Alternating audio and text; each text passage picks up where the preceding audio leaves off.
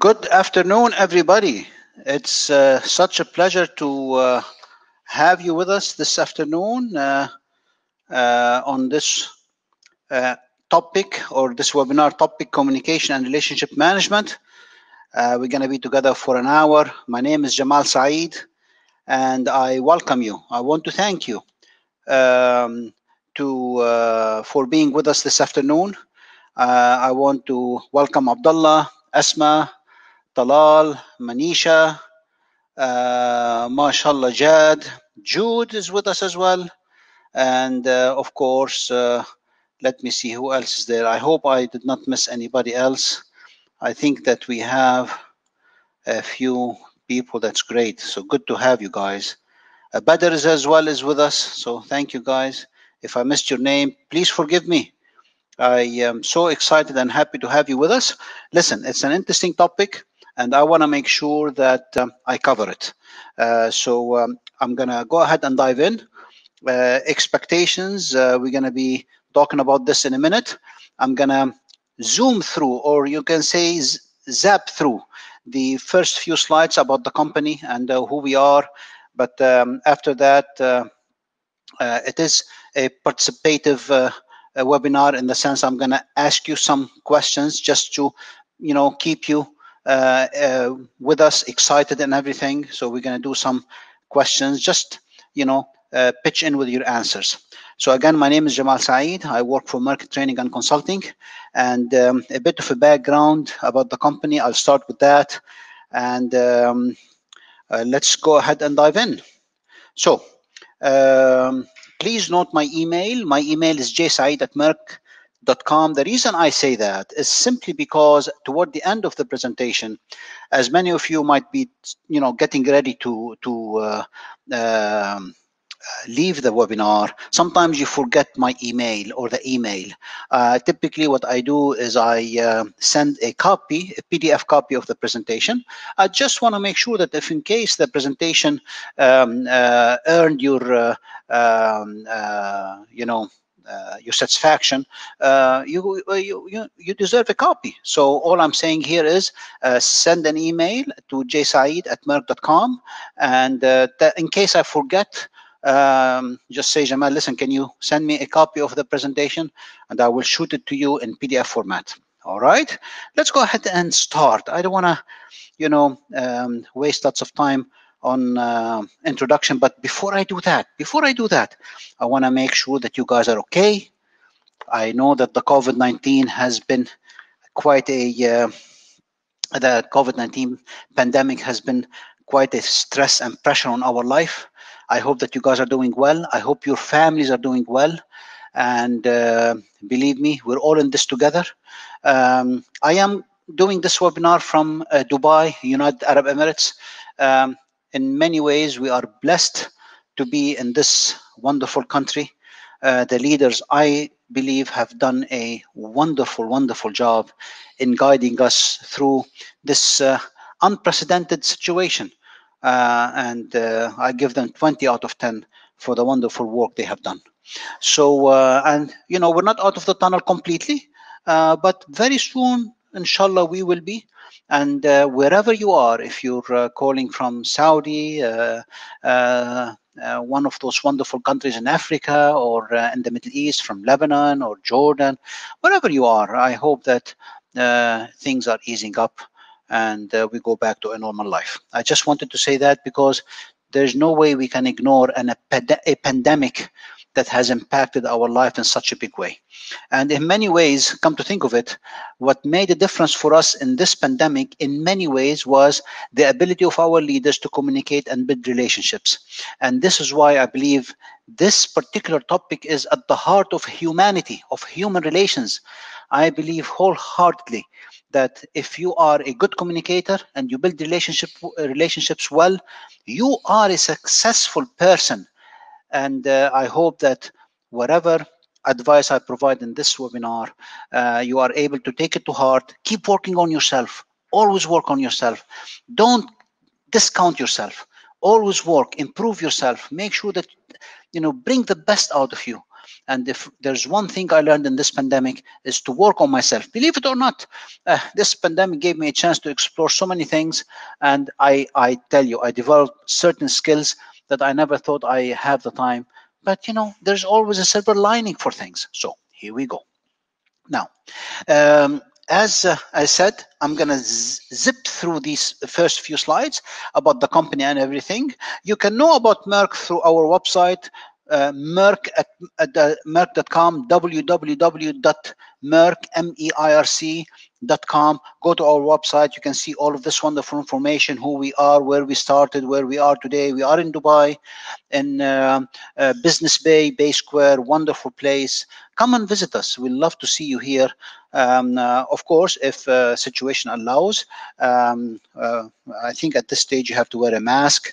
But other than that, come over. We'll be more than happy to share with you our offices. This is our values. These are our values, our mission, our vision. Again, they're available on the website. And then this is the portfolio of products that we have. We have tremendous amount of portfolios. I tell you one thing, I didn't work for Meirc except in the past 8 years. I don't come from traditionally, I'm not a trainer, but when I joined this company, I was impressed with the amount of content, knowledge they have. And we managed to increase our portfolio offering from 200 to 300 and more. So every day we introduce some new topics. And I hope that you always visit our website, attend our training. We also offer virtual learning. So hopefully things will open up. We go back to face-to-face. We go back to our capability to offer courses publicly, but we also offer public courses from a virtual learning perspective. So check us out, check our pricing. I hope they match your need. And I tell you, there's nothing better than developing yourself. A little bit about myself here. My name is Jamal Saeed, as I mentioned, and I'm a partner at Meirc since August 2012. I'm an engineer, but never practiced engineering, electrical engineering, never practiced it. So I won't say that I wasted 4 years of my life. On the contrary, electrical engineering degree has taught me so many things. So I worked in the computer industry quite a bit. So I would say that I kind of practiced my technical skills there. I also have an MBA. I'm pursuing my DBA, my doctorate in business administration. I hope I can do it. I'm a firm believer in always developing yourself. I worked for some wonderful companies, from Pepsi to Sun Microsystem to Cisco. I learned a lot in these companies, and whether on leadership, management, growing a business, what have you. And when I joined Meirc, I joined to share with people like yourself what I have learned in 24 years in the corporate world, from strategy, planning, leadership, people management, development. So this is a bit about myself. I'm an avid cyclist. I love cycling, and I believe that you have to stay in shape, and because this is very, very important today. So now let's dive into our webinar, the objectives of the webinar. Of course, I'd like to share with you a few things. First of all, the role of trust in building a successful relationship. The second thing I'd like to share with you is how to analyze stakeholders and the power interest matrix. Also, I would like to share with you the role of context. It's very important to understand the value of context in your relationship. And then, of course, how to make sure that you pursue relationship opportunities that bring value and achieve results, develop and manage and nurture relationships from transactional to transformational. And of course, we need to broaden our network. I mean, this is something I advise you to always explore, always broaden your network, because the life is more exciting when you have networks of people. And of course, I advise you to develop the right kind of network. Okay, so always make sure you think strategically about your networks.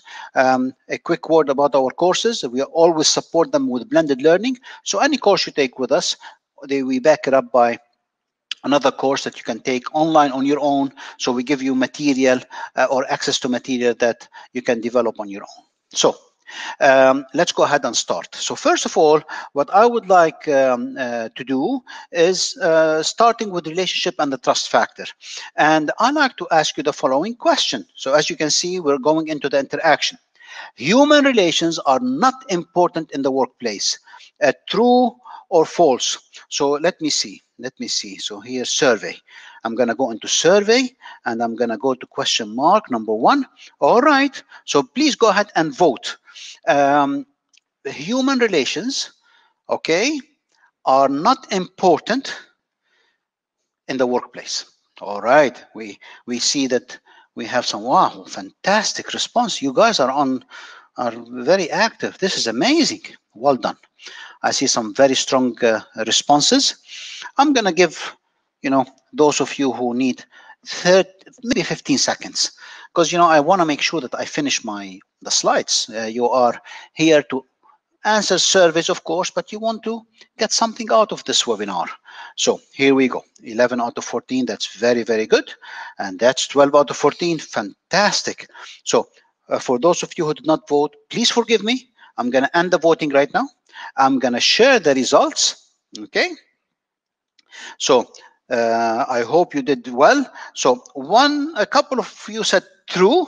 Human relations are not important in the workplace, but majority said false. Probably you misread the situation. Human relations are not, probably you saw it as are. And that's why you answered true. So I'll give you that much. And in reality, human relations are so important in the workplace and outside the workplace. So well done.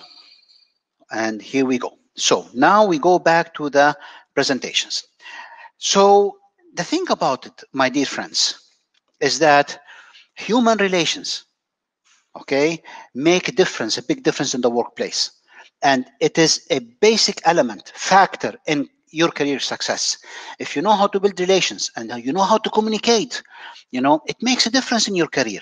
And who's more important than you on this call?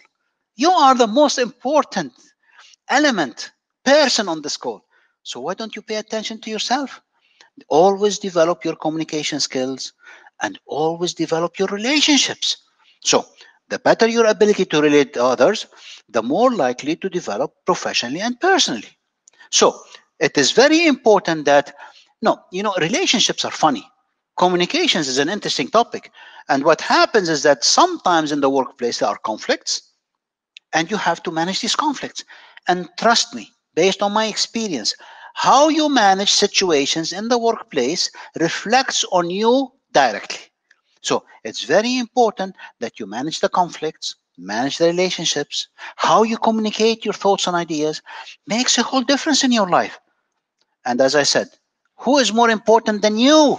So make sure that you are focusing on yourself in these two areas. Of course, there are many soft skills that we can develop, but these two areas, how to manage relationships and how to communicate, they are foundational in my opinion. So that being said, if we want to define human relations, we can say that human relations as relations with or between people, particularly in the workplace or professional setting. And why do I say workplace and professional setting?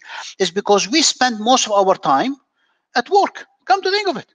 I mean, 7 hours of our day, 8 hours of our day. Some of you work 12 hours at work. And bless you for those of you who do. And I ask you to maybe, improve your situation, because 12 hours I think is too much. But nonetheless, it is how you work these relations between people, particularly in the workplace and professional setting. And this is very critical in my opinion. So that being said, business demand for stronger human relations. Come to think of it, when you are in your workplace, the stronger the relationships, the better, the more positive they are. The productivity in the workplace goes up. There is lots of focus on human relations in the workplace. How we listen to each other, how we talk with each other, how we develop relationships with each other. Why? Because businesses know at the end of the day, if we have stronger human relations, we have, notice what it is, better business decisions. Employee motivation goes up. Healthy workplace. You say, Jamal, healthy, what do you mean? Well, I tell you one thing. One of the basic causes of people not happy in the workplace is the workplace stress. Stress sometimes doesn't come only from working a lot in your job. It sometimes comes from relations, the way that your manager talks to you or people talk to you. So it's very important. Listen, guys, there's a very intricate relationships that you have to manage here. Rapid changing business environment. Man, tell me about rapid changing. I mean, the COVID-19, it comes as a big surprise for us. 3 months back, I was able to go anywhere I want, and now I'm stuck at home. And this happened all, very quickly for us. So business environment is changing. And then, of course, higher performance and productivity, improvement in employee retention, team support and collaboration, innovation, creativity. So you can imagine why human relations is so important. And I just counted 8, and there are so many reasons why this is an important topic. So human relations, companies are focusing a lot on human relations in the workplace because of these things. But more importantly, there are many benefits. What are the benefits that I can reap from business? Whether you are a small business owner or a big business owner, what can I get? Look at this. Improved work and collaboration. Teams collaborate better with each other because they talk to each other differently. They communicate better. They build strong relationship.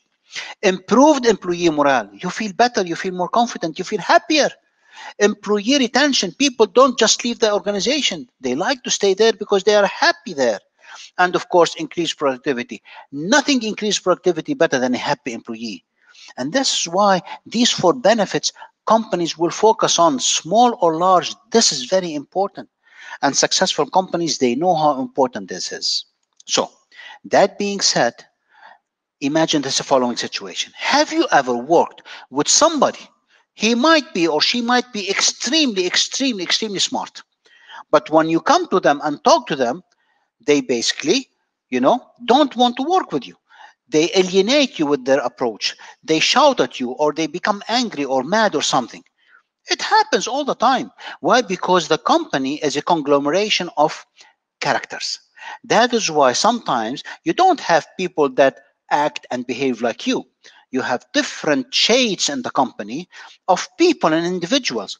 Now, this particular person who basically doesn't like to work with people and he's very much on his own or her own, okay, is not thinking beyond themselves. And I'm focusing on this particular point. Why? Because it's very important to remember that when we develop communication and relationship management skills, you have to go beyond yourself. So sometimes a person who's not able to go beyond themselves, that's how they behave. Okay? So a person who is able to go beyond themselves, they show empathy.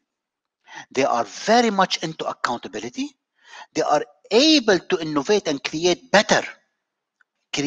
Why? Because I might be a loner, somebody who's introvert, and I'm very creative. That's great. But have you ever had a situation where when 2 people or 3 people work together on an idea, it becomes even better? Higher productivity, of course, better teamwork, stronger decision making, true personal growth. All of these are very important of thinking beyond yourself. So I would like to ask you a favor. Whenever you are, reflecting on how did my day go today, think about it from, was I able to think beyond myself, or was I very much focusing on my needs, on the me here? And this I always ask myself this question, and I call it self-reflection. That is why these 4 areas is a progression for you. When you are developing throughout your life, you start seeing this progression. First of all, through your experience and your interaction, you start seeing beyond yourself. You start saying, okay, I'm trying to see why this person is behaving like this. And from this learning or from your experience, you start growing beyond yourself. What does it mean? This means that you start adopting new habits that makes you better. And then when you grow beyond yourself, you start giving beyond yourself. You become a giver. You give advice. You help others. And when you are a giver, you give beyond yourself in a very good way, in a positive way. You start attracting people, the right people toward you.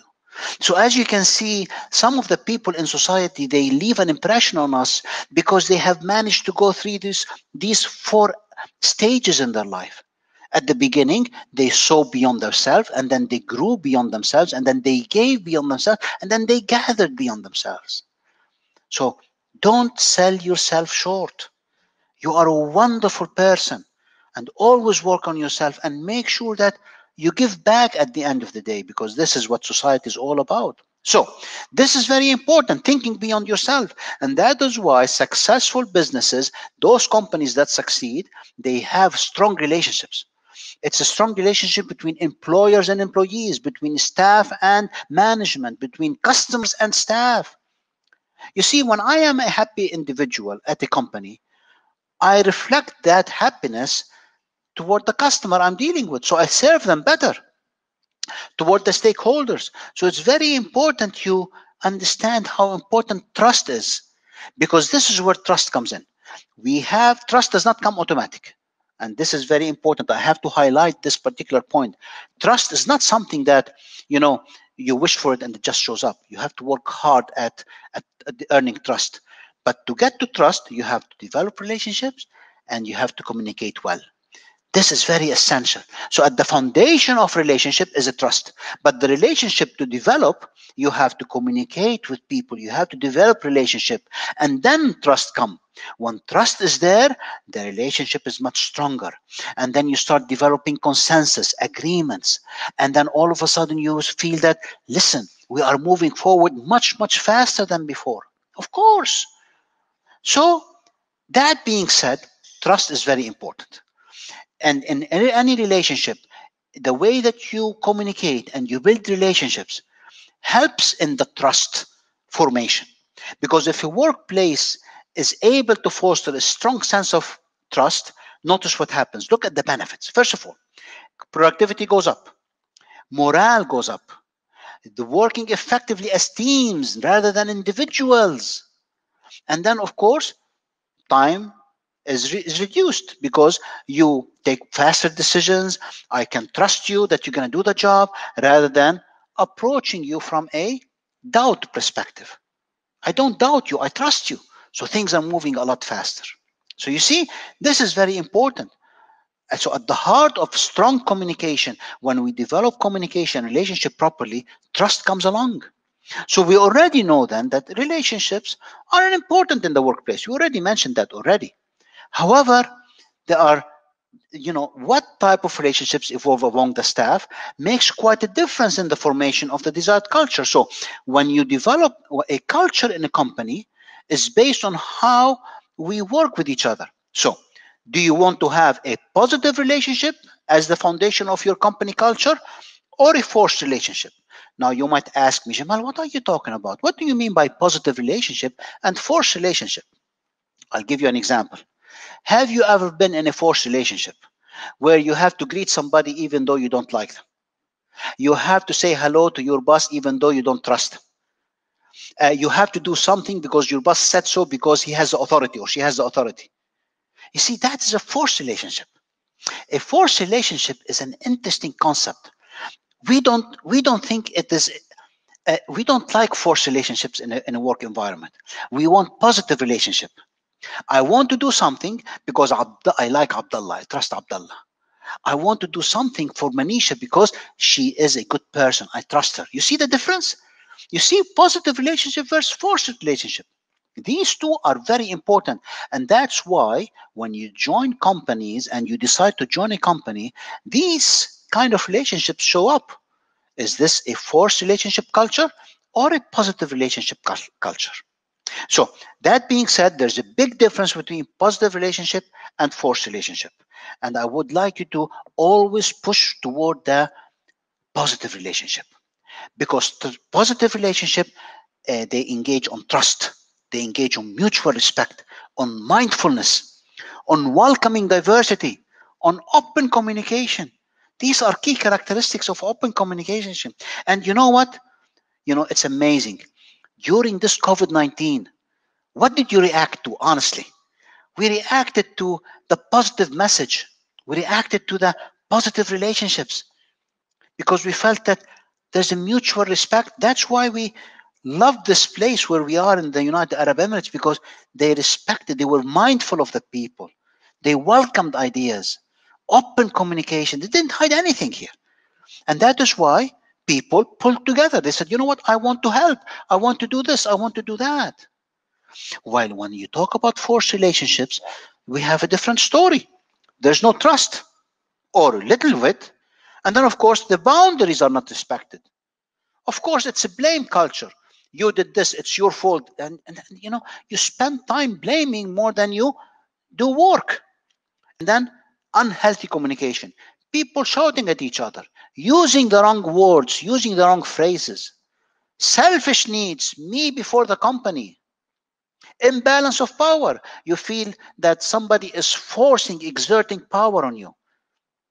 Contempt. I don't like it. I hate this place.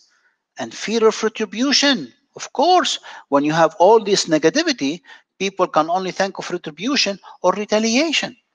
So you see the difference between these two. So at the heart of proper communication relationship, you have, you know, this is foundational.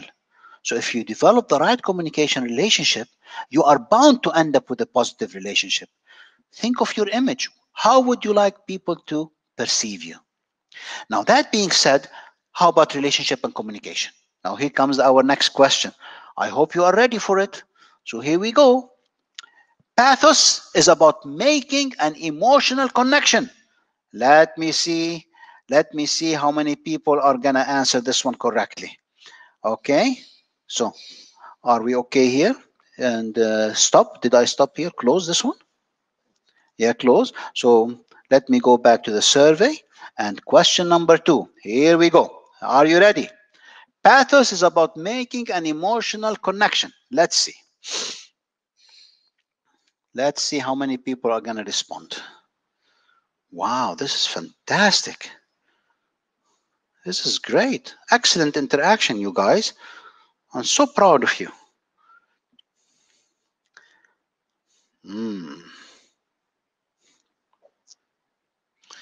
Okay, very good. I'll give you another 15 seconds just to make sure that everybody is able to participate. Thank you all for being with us today. And I know I'm so happy that you are with us this afternoon, and I hope you find it useful. All right. Okay, another 5 seconds. Come on. Send in your answer. All right. So now I'm going to end the voting. And please forgive me if I stopped it before you wanted to, simply because I wanted to make sure that I cover the topic and I let you go home and think about communication and relationship, huh? All right. So here we go. So I'm going to share the results. I think you guys did fantastically well. Okay. So yes, it is true. It is true. And for the person who answered false, you probably didn't know what pathos is. So I don't blame you. But I'll explain pathos in a minute. Pathos is about making an emotional connection. That's so true. So let me close this one. Let me go back to my slide. And then let me explain this one. Have you heard of Aristotle? I am sure you did. He is a very famous Greek philosopher and still considered one of those intellectual figures highly respected from Western civilization. So this Greek philosopher, he said that in order to be a great communicator, you have to take care of the ethos, the pathos, and the logos. I may have lost you here. Why don't I help you a little bit with explaining what these 3 concepts are? What is ethos? Ethos is your credibility. That is the reason people believe what you're saying. Aha! You see, at the heart of communication, why should I believe this person? But what about pathos? Pathos is making the emotional connection. It's that the reason people believe that what you are saying will matter to them. It's not to him or her. Will it matter to you what I'm saying? Reaching out the emotions. So when you're communicating and building relationships, it's very important we take care of the credibility. The second part is making sure the emotional connection exists. But the third part is logic, logos, the mode of appealing to the sense of reason. So, have you heard the phrase, you have to reach to the hearts and minds? You see? So, first of all, you as a credible person, credible means that believable. You have to reach to the heart, which is the pathos, and the logos, which is the mind. So, whenever you're reaching out, you're talking to people, building relationships, don't forget these elements. This is very, very critical. It's at the heart of communication. We call them the three elements of communication. So that is why it's very important, you keep these three things in mind. So, however, whenever you talk, sometimes it surprises me how people come across so disorganized. You might say, what do you mean by the organization? I don't mean organization, organizing your desk, organizing your clothes. Even though that is part of organization, and I tell you, it is important. Because when you organize yourself, you find things easy. But I'm talking about organizing your thoughts and ideas. You have to organize your thoughts and ideas so that you are able to express yourself better. And that is why successful people, whether CEOs, doctors, sales executives, inventors, those who are able to impact and get their ideas across, they are the ones who organize their thoughts. And they are able to use organization skills to make sure they become successful. So it is very important you organize your thoughts. Organizing your thoughts is an important element in communicating well. And when you communicate well, you build relationship better. You become more credible. You come across as trustworthy. So that is why it is very important that you organize yourself. There are certain principles, okay, that you have to, take into consideration. And believe it or not, if you are a manager, you know what I'm talking about, because organizing impacts all other functions. Whether you are a planner, influencing, controlling, if you don't organize well, all the other three fall into, into chaos. You organize yourself, you plan better. You organize yourself, you lead and influence better. And you organize yourself, you control better. So even from a business perspective, it is very important you organize your thoughts. And it's an essential part of communication and building relationships. So that being said, organizing in its simplest form is a process where you organize your thoughts and ideas and you come up with priorities in your life. And you give each thought its necessary amount of time. You might say, Jamal, are you talking about time management? To some extent. To some extent, I'm talking about time management. Okay? And then you make sure that you give the right priority, its resources, and eventually, because of this organization of your thoughts, and you are impacting relationship better, you increase productivity, you reduce your stress, you deliver your task, and you meet deadlines. Let me tell you why. Because if I am under stress and I'm disorganized, I don't deliver on my productivity. I start shouting at people, leave me alone. I want to deliver this. I don't have time for you. You reduce stress. You go home and your wife or your son or your daughter say, well, why are you angry? Well, because, sometimes we feel the stress. Of course, delivering tasks. At the heart of every project, everything we do, there are certain tasks that we have to do. And of course, meeting deadlines. So if we organize our thoughts, we can communicate better and build relationship better. We can delegate better. We can seek help better. And it impacts these four things that I mentioned here. So that with that, I like to mention that in addition to communication, relationships, it comes assertiveness. Because you might say, but what does assertiveness have to do with relationship and communication? Well, assertiveness is at the heart of communication. Now, many people mix between assertiveness and aggressiveness. Please, let's make sure this is understood today. Assertiveness is a very nice approach, very polite, but doesn't mean that you are on the soft side of things, and neither are you on the aggressive side of things. It is a very interesting medium. You are in the middle somewhere where you are able to achieve your goals, but at the same time, you know, you are able to help others. You might lose a couple of times, but you don't lose all the time. And I don't want to win all the time. You see, that's assertiveness is essential in our life today. And an assertive approach helps you build relationships better and communicate better. So we can get things done if we are assertive. And of course, we must ensure that we are not aggressive. You see, some people see assertiveness as aggressive, which is not. I still can be extremely polite and get things done with the help of others. So whatever has been said has to state, you have to state it clearly and as a matter of fact, not in an abusive manner. You cannot boss people around and say, I'm assertive. No, that you're being aggressive. But if you state it clearly and a matter of fact, this means that you back up what you're saying with facts and a bit of emotions. Man, are you assertive? And I want you to read more about it. But here are some tips about being assertive. Why one must be assertive? Because as a professional, and mashallah, you are all professionals, you have to deal with the people around you. But nothing comes without challenges. So sometimes a person doesn't want to work with you. Sometimes some person is a bit lazy. Sometimes a person is a bit. So you have to manage these interesting intricacies in the workplace, but you have to get things done. The assertive approach helps you with that.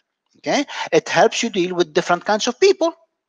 At the same time, okay, your views may not be seen as acceptable all the time, but I tell you one thing, it can help you get your ideas across. It can help get your ideas in a very, very, very good way. All right. So that being said, by the way, I want to thank all of you for your feedback, and that's great. Keep them coming, guys. Now, so what are the advantages of being assertive? Well, one thing for sure is you are able to get your way most of the time, not all the time. All the time means that you're ultra aggressive. But I don't want you to lose all the time. I want you to achieve most of what you want. Most. You are become more convincing and you become more emphatic. It means that you feel with others. You can settle business deals, business opportunities you work on. You can settle them better. You can reflect confidence. You walk with confidence. And you can be decisive as well. So here comes an interesting trick. Look how beautiful this is. This is what I call the Bitari box. So if you really would like to improve your assertiveness, communication, relationship, I like you to remember these 4 squares. Always think about what is it that affects my attitude. You see, it all starts there. How do you think about yourself? Your attitude makes a difference. So always ask yourself, what's affecting my attitude? If you are able to control those things that affect your attitude and replace them with the behavior that you like, then your attitude will affect your behavior. Did you see that? Look, affecting my attitude will affect my behavior. And when my behavior is affected the right way, I start impacting the attitude of others. And when my attitude of others is impacted, okay, others start changing their behavior toward me and toward many things. And when others' behavior start changing, I also start changing my attitude. Did you see the cycle? It's an ongoing cycle. It's a positive cycle. Now, can this Bitari box work negatively? Of course. Of course it can. Because we have been around negative people and we go into a downward spiral. But I don't want you to do that. I want you to take the higher road. I want you to take the positive spiral. Focus on your attitude. How does my attitude focus my behavior? Change my behavior? How does my behavior impact other? And how does others impact their behavior? And then on and on. So that is why it's extremely important that you start with yourself. If you want to become better at communication and building relationships, the story starts with your attitude. How do you think about yourself? That's what we call the Bitari box. This is something you can take with you and practice as out of today. So that being said, it's very important that when you work on yourself, always think about building rapport. You might say, Jamal, I heard of the word rapport, but I don't know what it is. Well, it's like perception, impression. So when you become a better communicator and better at building relationships, trust me, people like you. So you're building rapport, you see? Building rapport, that means that people like you. Likability factor. And the art of building rapport with any person will help you with that, and you can master it with certain strategies and techniques. Yes, anything on soft skills or hard skills, you can teach yourself. You can develop it. So building rapport can also be taught in many ways. Okay? And that is why it's important that you think of it from that perspective. And this is why I like to share with you the following slide. So the rapport is the development of a stronger connection between two people or more. Have you ever had the opportunity where, one of your colleagues comes to you and says, you know what, I visited this customer and they asked about you. What does it mean that they asked about you? This means that you left rapport. They like you. You visited them before and you left a strong impression and they asked about you. They said, you know what, how's Talal doing? This means that they miss you. That's rapport. It has to be between two or more. Otherwise, the rapport would be internal. So again, do you feel good about yourself? And I like you to feel good about yourself. So here comes the likability factor. So part of developing rapport is that you develop likability between you and other people. Now, it is not easy to develop it, but it's not that hard. Well, I mean, if you work on it, people start liking you. One thing that I like to tell you how to become likable is listen. It's as simple as that. Just simply by listening to others and being able to, give and take and understanding other people's point of view, people start liking you. It's just simple as that. However, you need other things to work on, because listening is only a small part of it. There are other things that you have to work on as well. So there is certainly not a definitive correlation. Plenty of successful people are not well liked by the masses. It makes sense that if you have what it takes to be successful and you're likable, your success is going to be even more. Okay? So likability or building rapport is important and helps in pushing your career forward. Now, the likability factor, most of us can benefit from making ourselves a little bit more likable. As I said, you listen to others, you empathize with others, you ask the right questions, you share your opinion in the right way. All of these things, and you still can be assertive, believe it or not. So let's see, maybe here some hints will help you in becoming more likable. And I'm confident you are, but let me remind you of some. First of all, it's a bit of a smile. Second, be sincere. Being sincere is wonderful. Bearer of good news. Be a positive person. Attitude. Make people happy. Use proper language. You see this thing? Remember organization. When you organize your brain, you use the right language. Expose yourself more. Volunteer here, help here. Let people see you. It's called the likability factor. And I like to add number 8. Be a good listener. Listening is very important as well. So let's move on to our third question. I hope you're ready. Relating to hearts and mind. You have to pay attention to the powers and interests when managing stakeholders. True or false? So let me see. Survey over here. This is question number 3. I want to wish you all the best. Good luck with this. All right. Go ahead and answer. Okay. Very good. Very good. Excellent input. You have to pay attention to the powers of interests when managing stakeholders.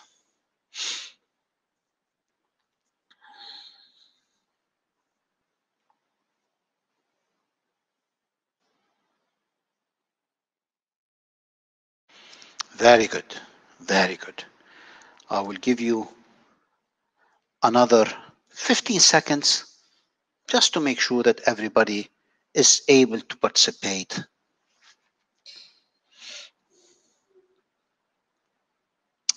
Very good.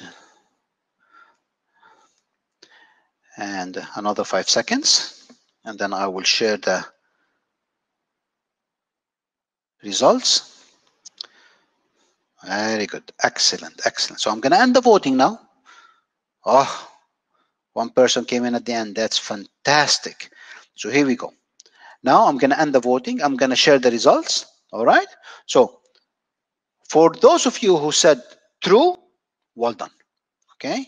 It is important that you pay attention to powers and interests. Remember the key word there. It's stakeholders. And when you are working with relationships and communication, stakeholders are all around you. And you are one of the stakeholders, by the way. But be careful. This is very important. You have to pay attention to the powers and interests in the room. Okay?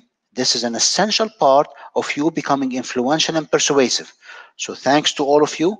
Well done to all of you for answering, participating. Let me close this one. I'm going to go now to my presentation and push forward. So now, here we go. Now, can you imagine the number of stakeholders? When you are working on a project, an initiative, activity, your stakeholders can come from any one of these mentioned there. It could be your boss, senior executive, yes, co-workers, team members, family, future recruits, interest groups, press, media. You know, with the COVID-19, we saw so many stakeholders. Everybody was participating. Lots of stakeholders. The COVID-19 pushed lots of stakeholders to the forefront. And of course, the government was trying to manage all these different stakeholders. And the same thing in your company. You have an initiative. You have to take care of the different departments that you are working with. Stakeholders. Now, stakeholders can either stop the success of your project, or they can push the success of your project. Why? It depends on how you communicate and how to build relationships. But when it comes to stakeholders, you have to remember the power and the interest. So whenever we deal with stakeholders, you also have to remember two things.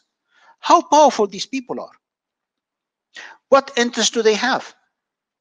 Because when we are dealing with this matrix of powers and interest, you can classify people into 4 areas. Some of them you have to manage very, very, very closely. These are the people with high power and high interest, like your boss, for example. But some people don't have much power, but they're interested. So you have to keep them in the loop, as they say.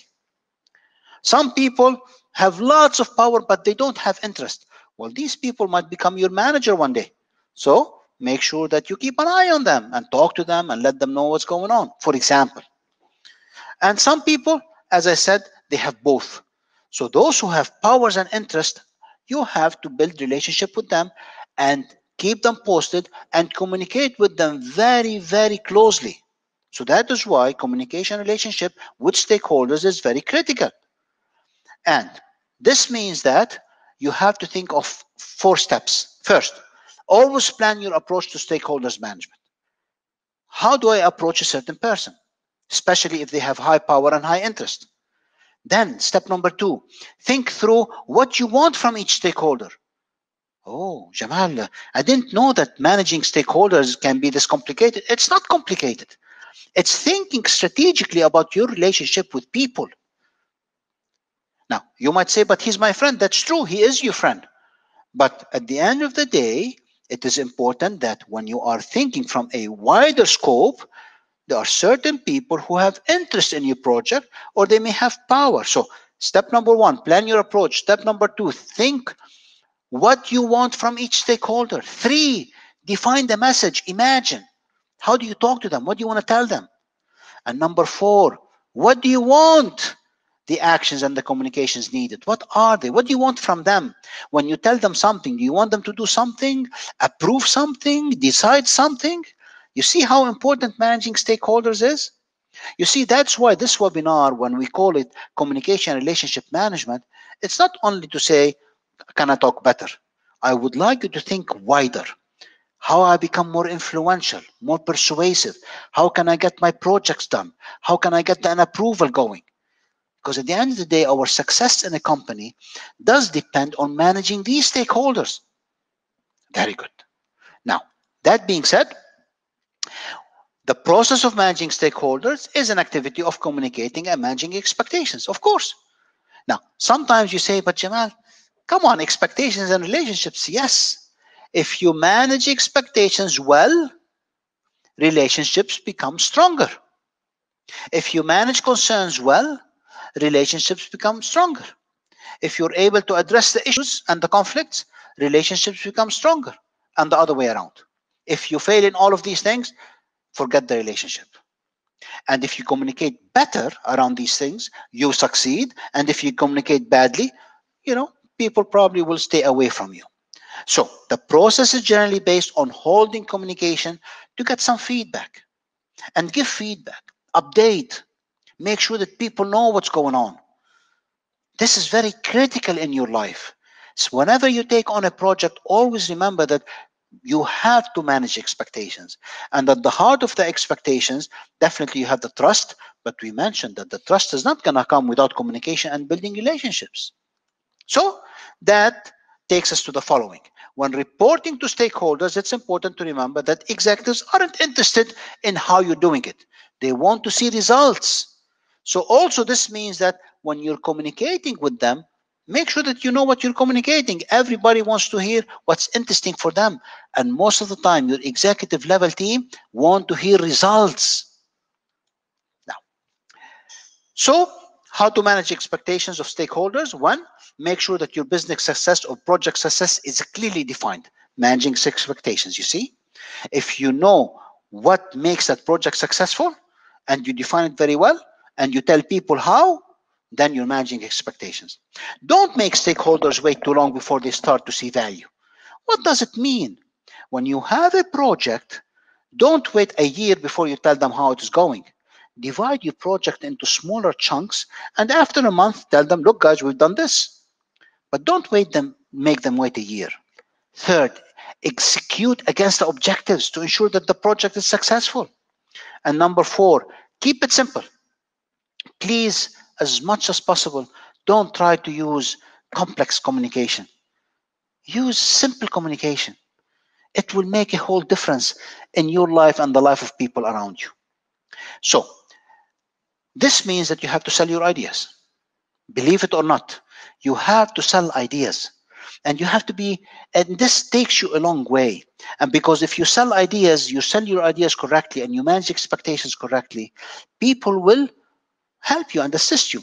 Throughout their career, you need to sell your ideas, whether with customers or inside the company, because you have customers inside and you have customers outside. So, as much as it would be nice to have a standard formula for it, unfortunately, this is something that will develop with situations that you face.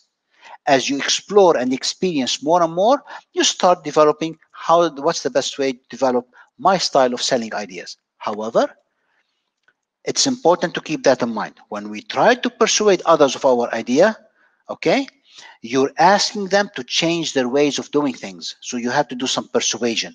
You have to evoke the emotions. Remember Aristotle, what he said? He said, focus on the pathos, not only, the ethos and the logos.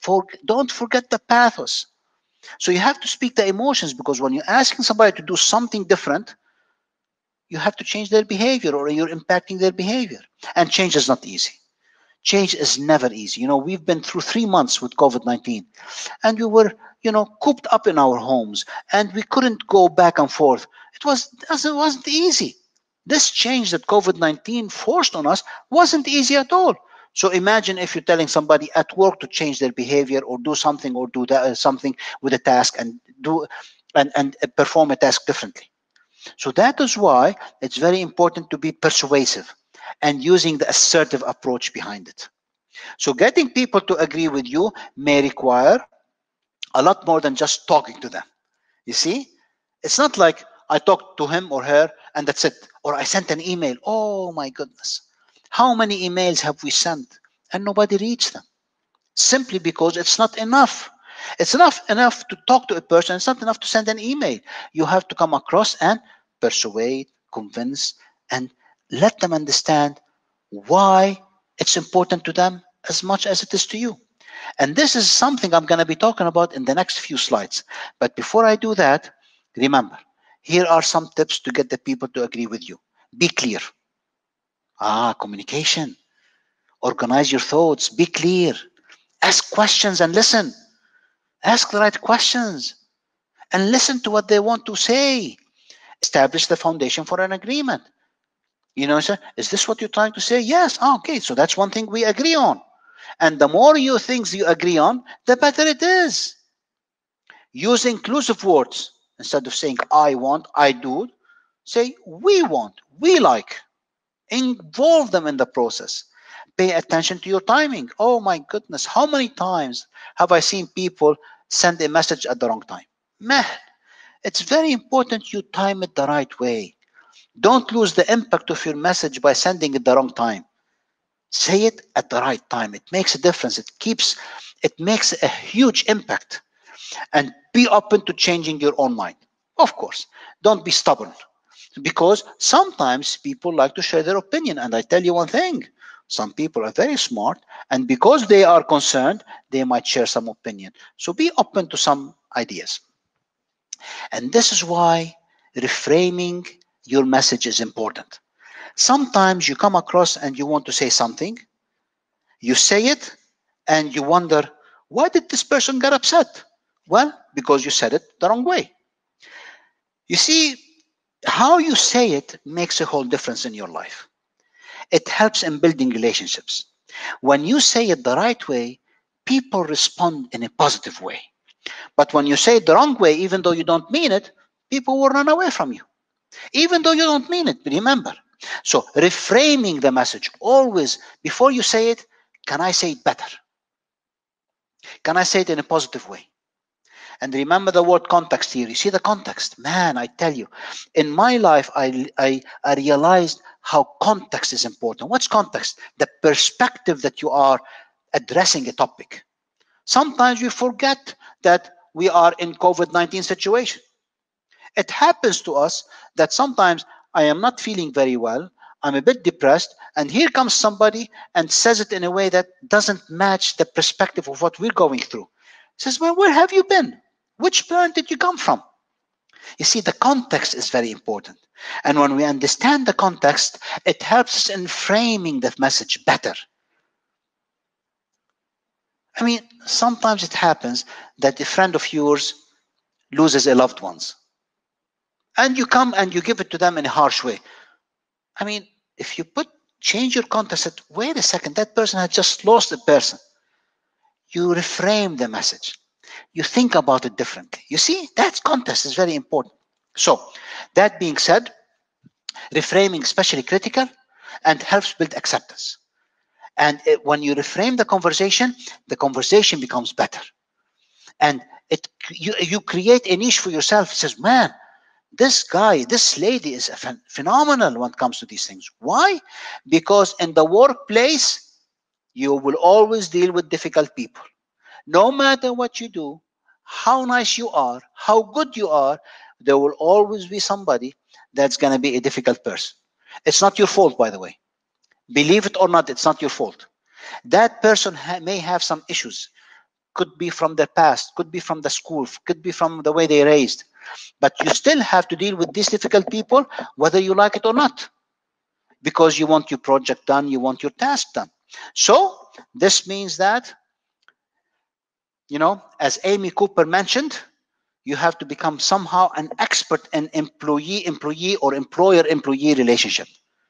The biggest issues stem from improper communication and poor tactics. Wonderfully said. This is a very good book, by the way, Working with Difficult People. And if you know how to work with difficult people, you can work with anybody. So when we are working, notice difficult people come from different angles. You have the tacklers. The minute you say something, they attack. The enviers, they envy you. Intimidators, they try to push you back. Imposers, they like to impose their idea. You mention something, and this is only a small sample of difficult people. But if you communicate well and you build relationship well, I tell you, you can handle any one of them. So I want to make sure that you understand that communication, relationship management is essential in everything that you do, including the difficult people you have to deal with. At the end of the day, if you don't handle these difficult people and difficult topics, you will have more resistance, you will have resentment, and you will have retaliation. Now, here comes the building relationships and influencing relationships. Building and influencing relationships. Now, here comes my fourth question. Power is voluntary while influence is forced. True or false? So here it comes with the survey. Question number 4. Here we go. Let's go ahead and vote. Let's see. Power is voluntary while influence is forced. Oh, very nice, very nice. Some people have managed to spot it. That's very good. I'm very proud of you guys. Well done. Well done. How about if we give everybody 20 seconds just to make sure that we have as much participation as possible. We have a couple of colleagues who usually, like to think about it. So I want to give them a chance as well. Another 10 seconds. How about that? All right. We're almost there. So just bear with me. Almost there. I hope that you're enjoying the webinar. I hope that you're finding it useful. Okay. So now I'm going to end the voting. And I want to apologize for those of you who weren't able to. Okay. And I'm going to share the results. So for those of you who said true, I'm sorry. But for those of you who said false, that you're right. Power is forced. Influence is voluntary. This is very important. And I'll explain it in a minute. Let me close this one, move into my presentation, and I'll tell you what the difference is. So now, what am I talking about? So when it comes to power, okay, and influence, they both refer to a possessed trait, a characteristic that you may have. And usually they go with authority. When you give somebody authority, either they exercise power or they exercise influence. The difference lies in how you use them. Okay? Some people like to, encourage people. Some people like to boss people around. So it's very important to remember that power can be defined as the following: the authority to change the behavior of others. Authority. Do this or else. You see how it is forced? The trouble with power is that for the group, there is no alternative but to comply. And when you're complying, because despite yourself, it's a forced relationship. You're not happy. But when you influence people, it's a completely different game. Influence is defined the ability to alter other people's perception of a situation. Alter, not force. Influence makes use of positive language and subtle behaviors to encourage the desired outcome. You see? So there's a big difference between power and influence. And I want you to remember that. Because power uses threats, punishment to get somebody to complete the work, while influence uses positive affirmation, encouragement to get someone to complete the work. Do we have to use force sometimes? Yes. You will find in your life that you may have to use force, but use it wisely, please. If you don't use it wisely, it may fire back and it may leave a wrong impression about you. So, this person I admire tremendously. In addition to Dr. Hakim, who I shared with you the book before, this is another author. His name is Dale Carnegie. He left us with some outstanding work around building relationships with people and how to communicate.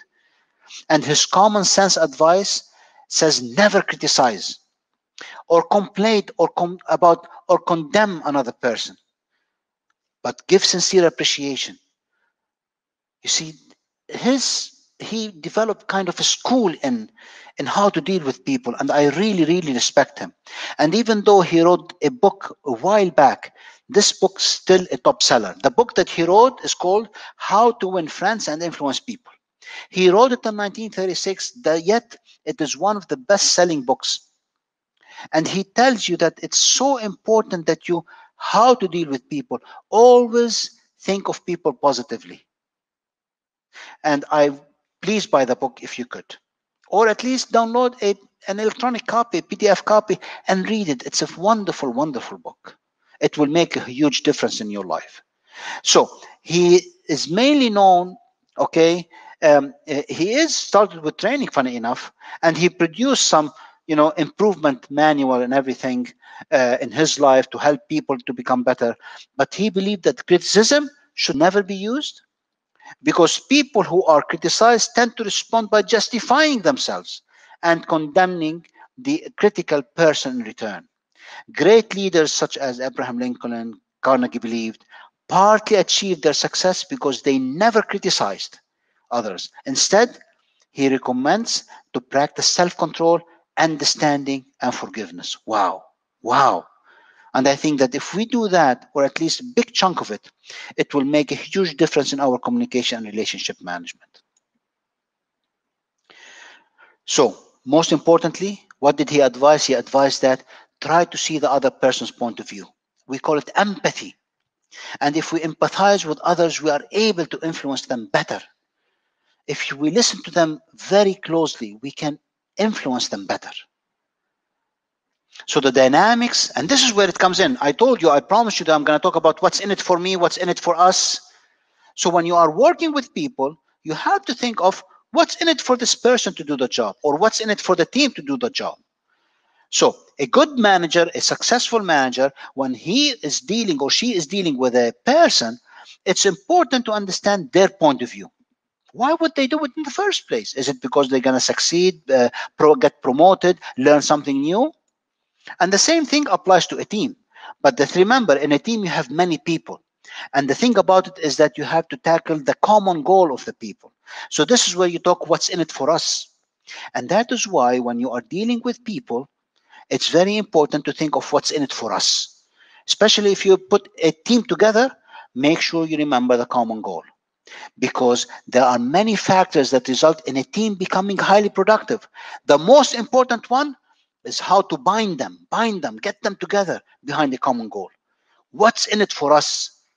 Success, recognition, promotion, bonus, whatever it is. So it is very important that teams that work well together, they enjoy strong relationships. And most people and business prefer to do business today with people and employees who are happy. So how you communicate and build relationships with teams and individuals makes a huge difference in their happiness level in the organization. This takes me to the almost final slides. Remember, I'm not saying that you have to develop all the relationship has to be deep relationships. No. Some relationships are going to be transactional. Transactional means you focus on the outcome more than you focus on the whole relationship. And that's something that's okay. For example, you go to the gold souk, you go to a jewelry shop, you go to a class in a university, you meet a customer. Sometimes the relationship is very superficial, transactional. I sell, I come, and I go back. That's it. And you never see them again. But some relationships are much stronger than them. It's called relational. Some relationships are very competitive. You fight with your friend. But some relationships you collaborate and you work with your friends. So some of them are transactional, very superficial, but some others are relational. So in a relationship, you care about the outcome, but you also care about the others. You see the difference? In a transactional, it is mostly, did it satisfy my demands? But in a relational, did it satisfy our demands? So it's about moving the needle toward a bit more business appropriate self-disclosure. Consciously producing more powerful context. Again, the context, you see, the context coming back again. Which perspective are you addressing the situation from? So, context has everything to do with the why. Why am I talking to this person? Why am I building relationship with this individual? This is something I would like you to start asking yourself, the why. The why is very, very advanced level in relationships.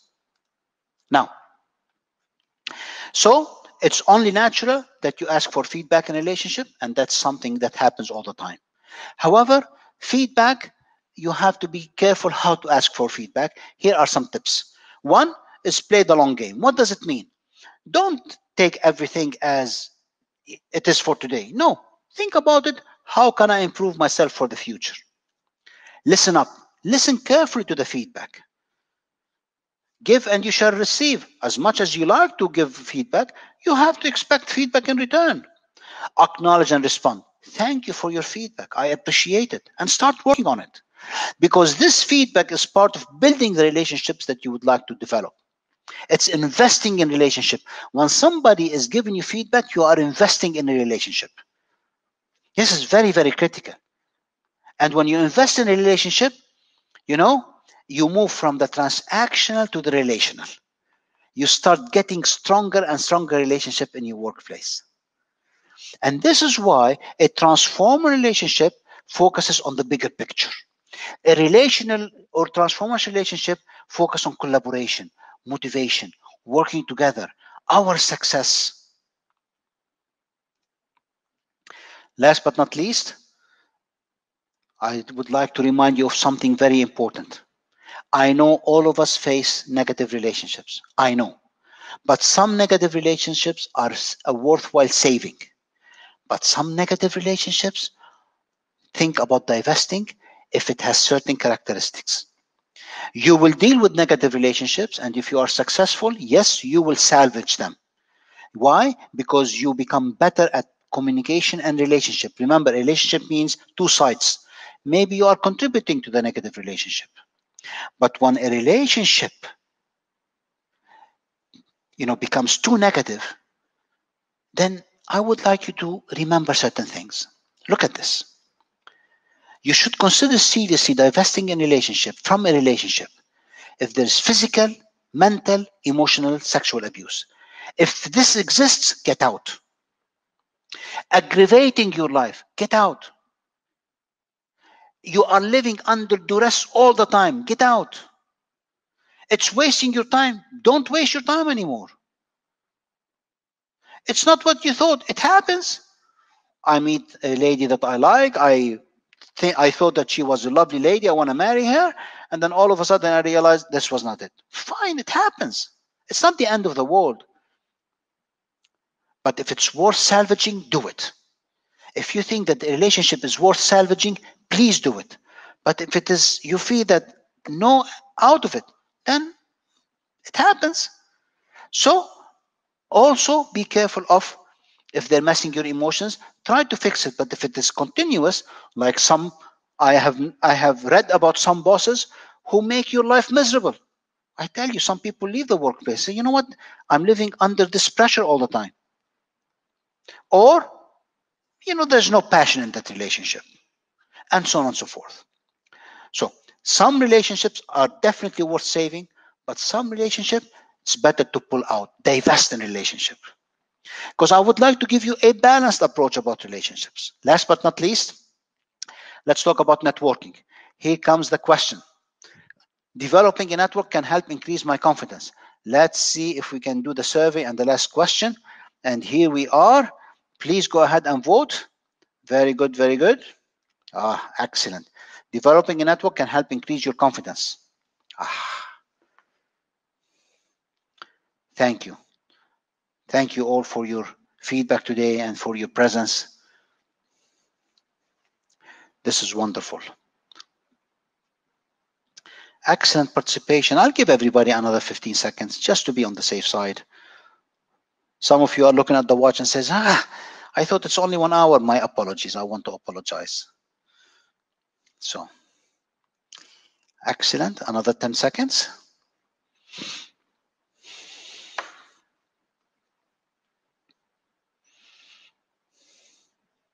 All right. 5 seconds. And I'm going to end the voting. And I'm going to share the results. So all of you said true, and I want to thank you. Well done. Well done. It is true. So let me go back to the presentation, wrap up. So, my dear friends, it's worthwhile to build relationships. Why? Because we are human beings. We are human beings, so we build relationships. And when it comes to building networks today, we can build networks, and some of them are really good. We can stay in touch with our friends, classmates, colleagues, or other professionals as well. So develop your network. Please invest in it.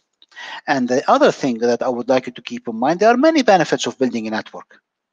Whether it is referrals that you want for your business, connections you want to develop, raising your profile, increasing confidence, friendships, opportunities, advice, positive influence, satisfaction.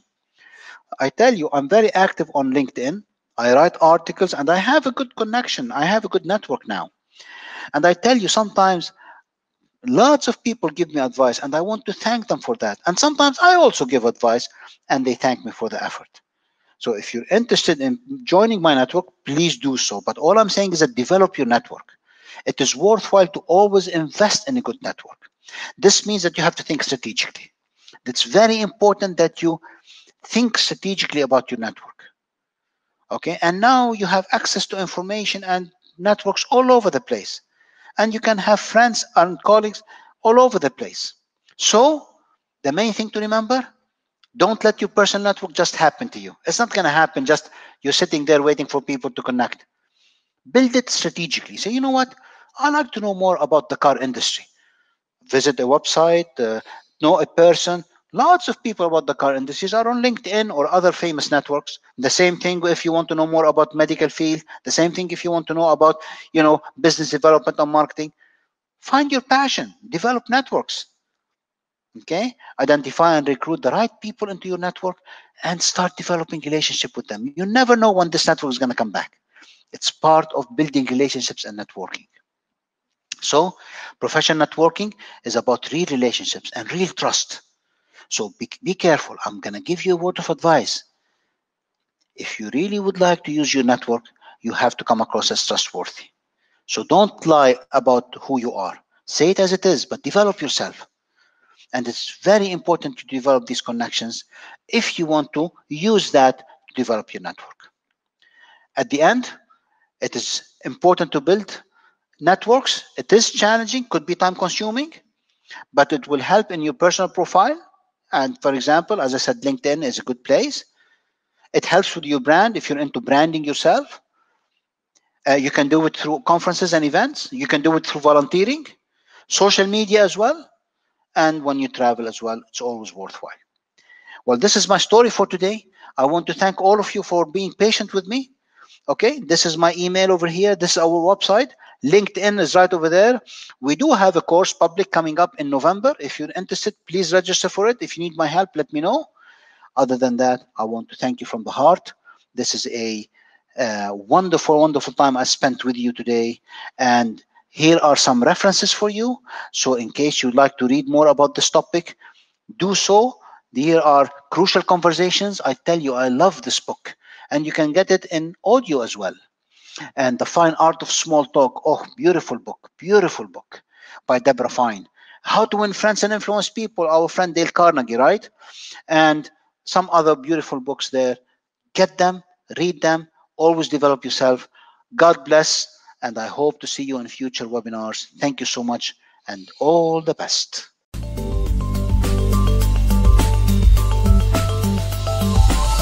Meirc.com